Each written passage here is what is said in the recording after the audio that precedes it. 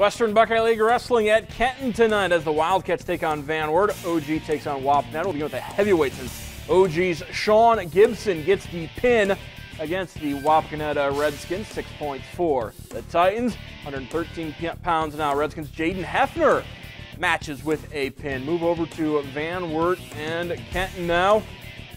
Andy Hammond taking on Garrett Smith.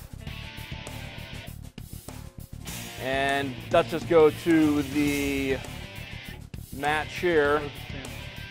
There we go. We have the pin for Andy Hammond as he gets the pin over Garrett Smith. Move up now. Dustin Etler taking on Chandler Adams. Etler for Kenton picks up 2 points, grabs the lead, and he would go on to win his match over Adams. If you take a look at the final results, Wapakoneta gets the victory over OG 60-12. Van Wert gets the win over Kenton 48-22. Wapak also defeating Van Wert this evening.